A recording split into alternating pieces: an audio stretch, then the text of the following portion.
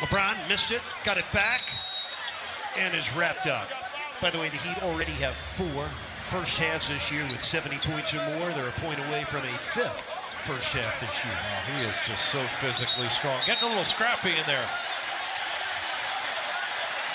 Gabe, Vincent, Carmelo, Anthony having a little discussion. It's heated. The Lakers overheated, down by 20. They're frustrated. The Lakers are. And the Heat's physicality, it wears on you. Carmelo Anthony keeps coming after Gabe Vincent, though. I mean, at some point, they got to hold him off. I mean, he is coming.